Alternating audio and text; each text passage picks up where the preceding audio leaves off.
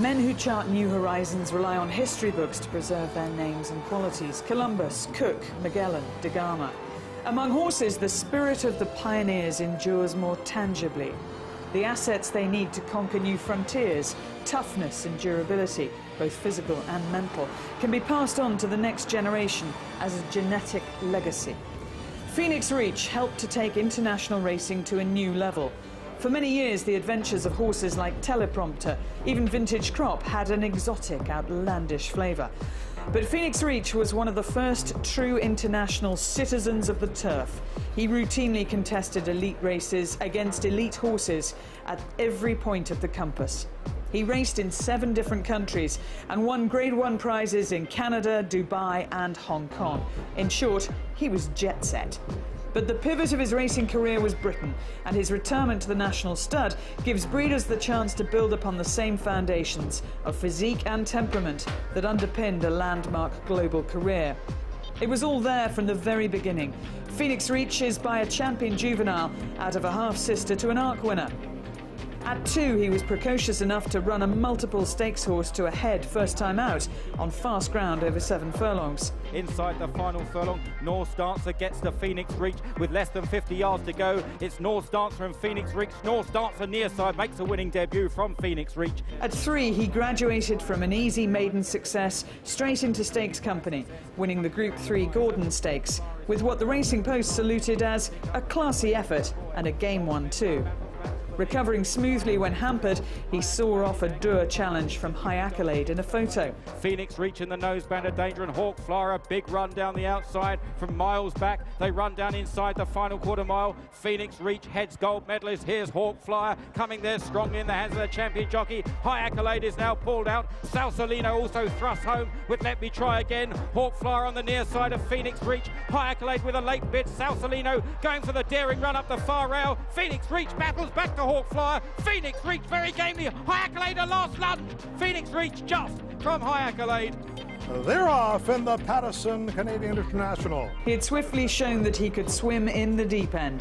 The following month, given a race with more dimensions than mere endurance, Phoenix Reach reversed form with Brian Boru to win his first Grade 1 prize, the Canadian International at Woodbine. Starting to punch for home now. Soon going strongly, he had to wait for a run, but finished the job with what already seemed a familiar combination of acceleration and determination.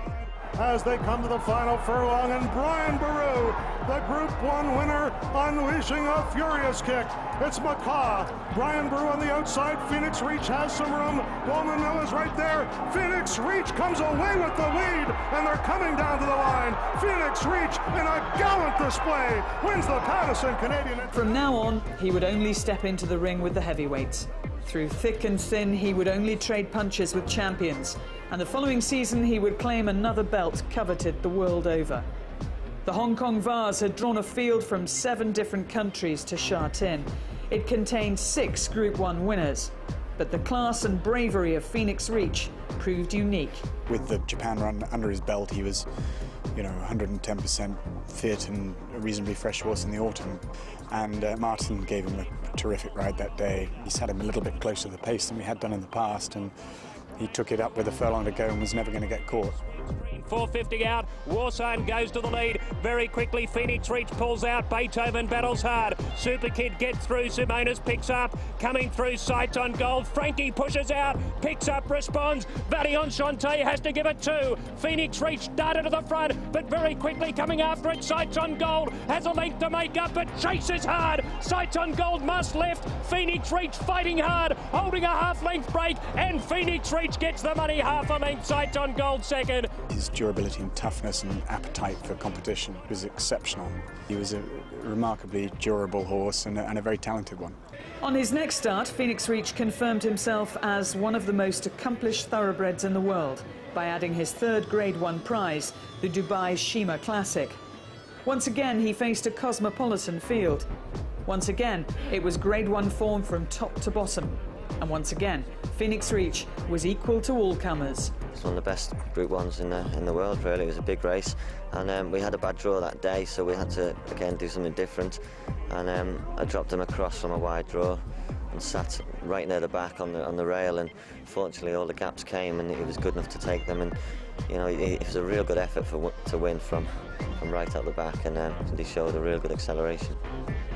Those in his wake included Grade 1 winners of the Canadian International, the Arlington Million, the Durban July and the Gulfstream Park Breeders' Cup Handicap, not to mention from Europe runners-up in the Arc and the Juddmonte International. We were sat last, turning into the straight, and but you know, all credit to the horse. He showed a terrific turn of foot, passed I think the whole field in the straight, and had 4 or 5 Group 1 winners, including Collier Hill and Cherry Mix in behind him, and he was really probably at his best that day. Phoenix Reach into the clear, gives chase to Rascala. Gray's in on the outside with Powers caught. It's Phoenix Reach going up to Rascala at the 100 metres mark. Phoenix Reach takes the lead, draws a length and a half in front of Rascala. Collier Hill is third. Phoenix Reach wins the Shahima Classic 2 lengths. By this stage, the Racing Post was calling Phoenix Reach a globe-trotting phenomenon. And he went on to prove himself no less effective over 10 furlongs when burning off Alexander Goldron in the Singapore Airlines International Cup, drawing 3 lengths clear of that multiple Grade 1 winner, only to be cruelly ambushed by Mummify in the final strides. Phoenix Reach went to Apollo. Mummify, Alexander Goldrun's going for the rails. Mummify for Australia is coming after Phoenix Reach. Then Alexander Goldrun. It's Mummify on the outside, just in front of Phoenix Reach. And Mummify's going to win it. Mummify for Danny Nikolic and Lee Friedman by a half a length. Phoenix Reach second, Alexander Goldrun third. He never gave up in his races, Phoenix Reach. He was always battling and giving 100%, and you can ask no more in a horse. In all, Phoenix Reach amassed just short of £2 million in prize money. He's by the Dewhurst winning sire of a 2,000 guineas winner from the family of Carroll House. He showed his form in 4 consecutive seasons on firm ground and soft. But his defining assets cannot be so easily measured. How can you gauge heart, spirit, ardour? It's very difficult to keep a horse at its peak for a whole year, but you can see what he did come from Canada to Hong Kong to Dubai and Singapore. It takes a very rare horse to do that. Few horses can have had an appetite for racing as restless as that of Phoenix Reach. And who knows, perhaps his greatest adventure has only just begun. He was from the first crop of Alharth, who's since established himself as a top-class sire in Europe, out of a half-sister to an Arc winner in Carroll House. So he's from a wonderful family, really, and I don't see any reason why he shouldn't make into a high-class stallion.